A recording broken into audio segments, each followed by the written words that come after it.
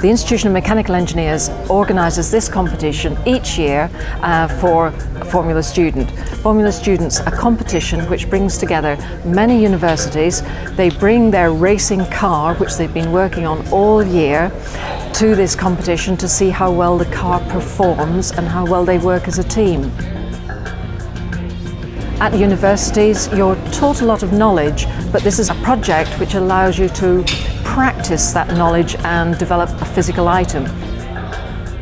We're looking for engineers with a whole range of skills, teamworking, problem solving. They learn their project management skills, which makes them very employable at the end of this process as well. There aren't enough engineers now for all the opportunities that we have in the country. We're missing out on half the population, the young ladies who have a lot of the skills and talent that would make them good engineers. They should do engineering because it's a great career and these companies need their particular skills. In the last few years we've seen the different power systems coming through, and will this be the year where the electric car will win?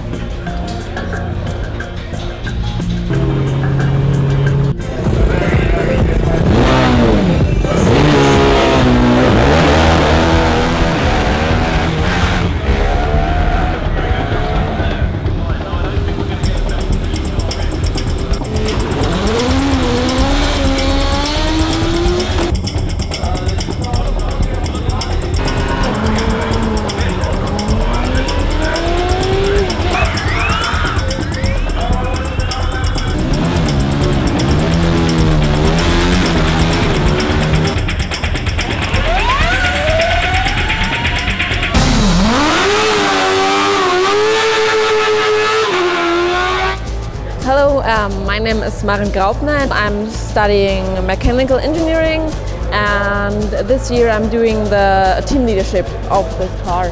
Last year I worked in the combustion team, and then we decided only to build electric cars to improve our skills on this new technology. And the biggest benefit is the power and the motor characteristic. Our car has a very high performance. It has 85 kilowatt at a torque from 1,200 Newton meter. And of course there are no emissions. I think environmental awareness is getting more important every day.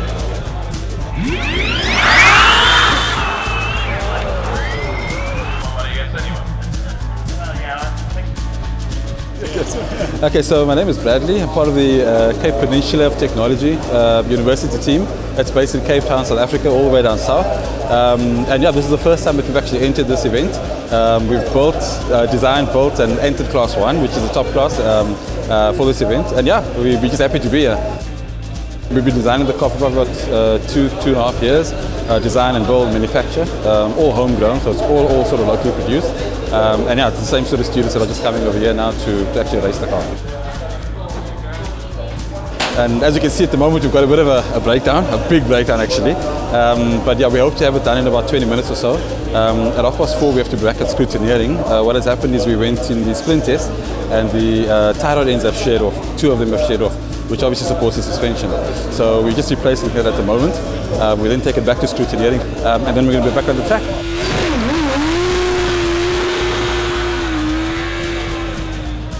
Yeah, it would be great to go into motorsport. I think it's every sort of engineer's dream really to do sort of either F1 racing or aerodynamics or that type of thing. In South Africa it is a bit limited because of the opportunities that aren't so much over there. They're more in Europe. However, we do feel that there's enough of a niche market to be able to do this sort of thing. We do believe that with engineering skills and engineering acumen we can actually bring a lot to the motorsport industry as a whole. We're young, enthusiastic engineers, so you know.